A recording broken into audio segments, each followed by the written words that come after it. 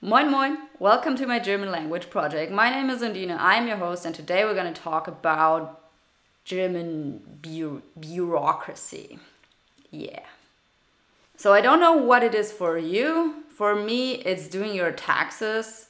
But if you have come in contact with German bureaucracy at some point, you know how annoying it is. If you haven't yet, this is your hint from the universe to be prepared.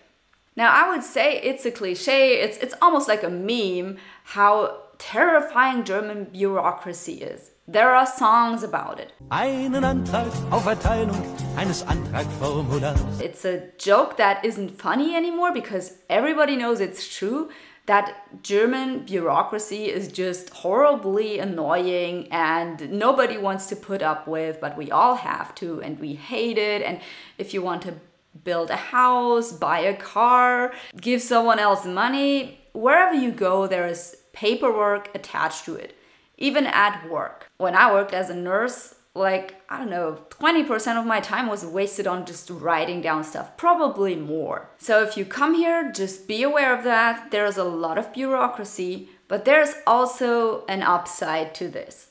It's kind of systematic and it's kind of self-explanatory. All you need to be able to deal with German bureaucracy is perfect German knowledge. That's all. Trust me, it's that easy. Yeah, I'm not kidding. It's really hard to understand German bureaucracy without good German language knowledge. And you can easily mistake something for something it's not if you don't know what a certain word means. So here's my tip number 1 on how to deal with this. Find a German to help you. Or find a translator, but this will probably be harder than finding a friend who will help you. If you are a refugee, there are like free law clinics, there are organizations, especially if you are a student, if you want to be a student, you can just go to these university centers. Like I remember when a lot of Syrian refugees were coming to Germany, I would help out then too, and we had this law clinic, as it was called, which was basically made to help refugee students to get used to German bureaucracy, German laws, help them with any kinds of issues with their seeking asylum claims and stuff like that. Okay, so there are institutions like this, there are non-profit organizations like this and initiatives and a lot of volunteers that will help you. You just have to find them, okay?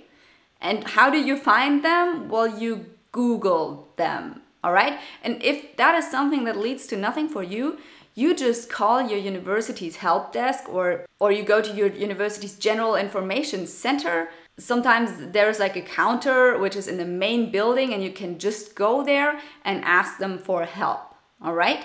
So if you're not a student, there will also be some sort of organization that can help you, but they might not be as friendly and it might be a little bit more difficult. Depending on where you are and if you are, whether you are an immigrant or a refugee, you will have different people that you will need to ask. But ask for help before it's too late, because deadlines in Germany are literally deadlines. After that, nothing works, okay? There are usually no exceptions for anything being late. I have seen people lose their spot in the university over being late. Like literally, I've read a story from a law student who had like all the exams done but handed in one thing 1 day late or something, and his 5 years of law school gone. They didn't accept him back in. He became a writer then. So let this be a reminder for you that Germans are very serious about any kind of deadline. If you have a tax deadline though, you can usually get an extension, but you need to have a good reason for that. As in, I was sick, I had trouble with this and that, and I have done this multiple times, like ask for an extension, and they would be like more annoyed with me the more extensions I wanted. Like it would become a shorter period of time and like, get your shit together until then, please. Like finally, could you get your shit together? And then in the end, you will not get another one. You know, you will just have to stick to the deadline unless you're in hospital, I guess. Now, what to do if you get some sort of Bescheid and you think like, oh my God, what do I do with this? Is this final? No. usually you can do something that is called in Widerspruch gehen, to go into Widerspruch. This is not law advice. I'm not a lawyer, okay? I'm not advising you to do anything. I'm just talking from my experience from working with a bunch of refugees and immigrants and people who just had trouble with that. So for instance, one of my friends, he got a letter from the health insurance, Krankenkasse. He got a letter and a letter said, you have to pay this amount of money because we just pauschal did some basic calculation of your income. We assume you had that kind of income, so that is the percentage you have to pay. Please give us $3,000 because you didn't manage to pay your health insurance over the last few months and we couldn't reach you. So here is our bank account, just transfer the money. And he was in shock. He was like, what the fuck? Like, I don't have that money. I didn't even work. I had like a mini job. And how is it that I have to pay health insurance here? Well, everyone has to pay health insurance here. So what we did was I called the health insurance for him and I just told them that they have to send another letter.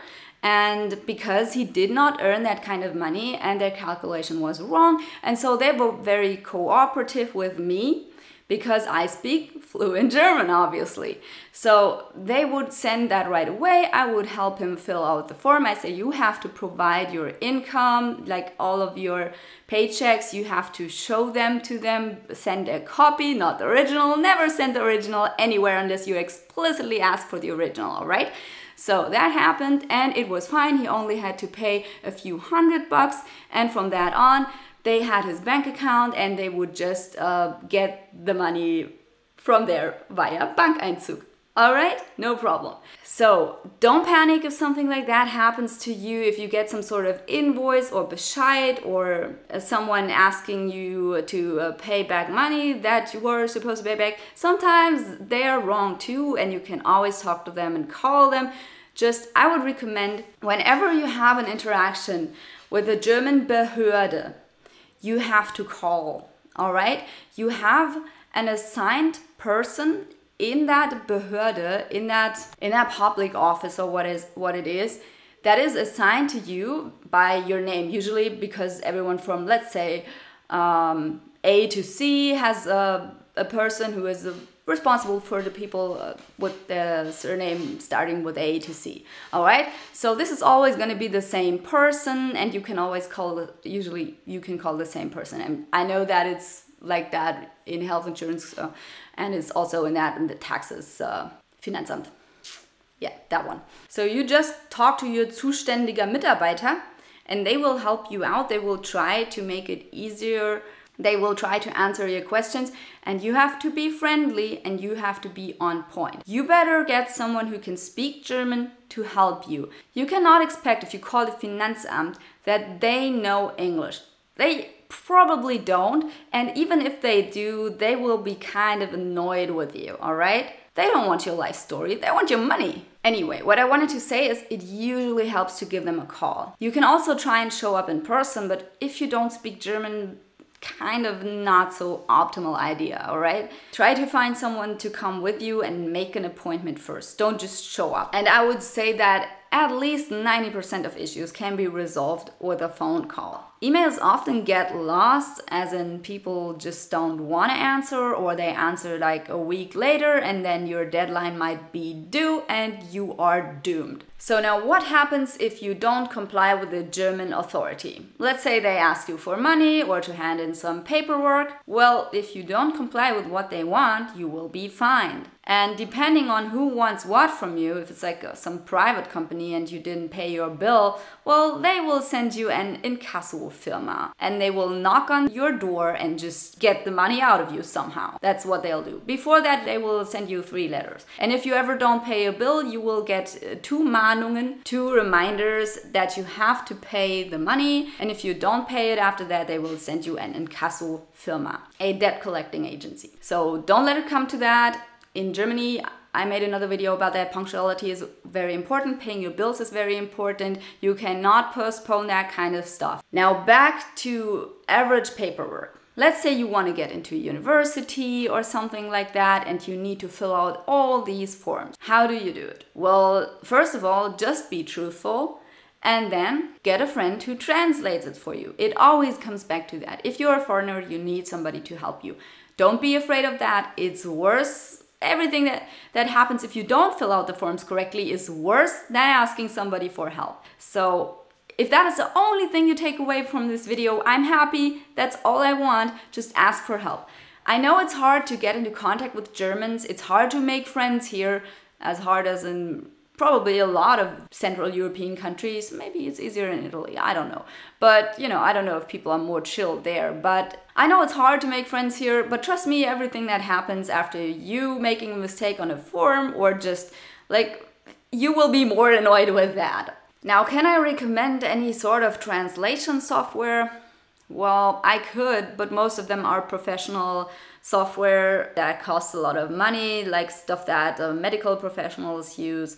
And I wouldn't waste the money on that, you know, especially if you're a student or you're just new to the country, you need to take care of your resources and not spend a lot of money. Maybe you want to find an apartment and you should not waste money on that. Should you give your money to a professional translator? Well, unless it's for your CV, I would say no. Like maybe if you're looking for a more high profile job, you already have a degree and you really want to make sure that everything is perfect, well, yeah, in that situation you could get a translator.